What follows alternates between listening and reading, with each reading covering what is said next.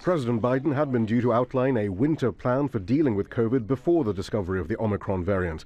But the president appeared hopeful that even those reluctant to get vaccinated were changing their minds now. There's some evidence in one poll, I won't mention it because I'm not positive of the number, I was told this as I was leaving the White House, that there is an expectation that 30% of the non-vaxxers said under no circumstances would I get a vaccination, because of the new variant, are now saying I'm going to get a vaccination.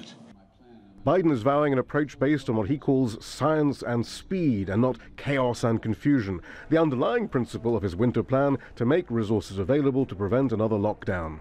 It doesn't include shutdowns or lockdowns, but widespread vaccinations and boosters and testing and a lot more.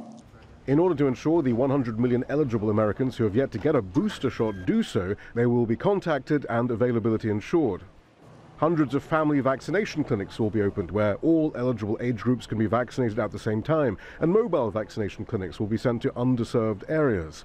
To prevent school closures, the Centers for Disease Control will release their findings on whether it's possible to test all students on site instead of sending them home after a COVID case is reported. Home testing kits will be covered by health insurance or provided free for those without insurance.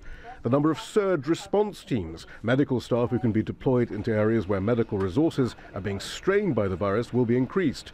Biden is pledging to speed up delivery of the vaccines it has promised to the developing world. And travelers to the U.S. will be required to be tested within a day before departure instead of 3 days. The mask mandate on public transportation will be extended into March.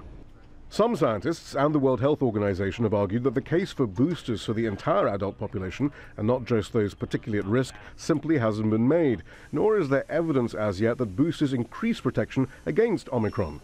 The WHO argues that to prevent further variants, the priority should be to get vaccines to the developing world. I call on all member states to choose to achieve our targets of vaccinating 40% of the population of every country by the end of this year and 70% by middle next year. Something Biden didn't announce was requirements for vaccination for domestic air travel, a measure that some argue will further nudge the U.S.'s unvaccinated eligible adults to get the shot. But at a time of nationwide legal wrangling over vaccination mandates in the workplace, that would clearly be a hard sell for some. Rattansi, Al Jazeera, Washington.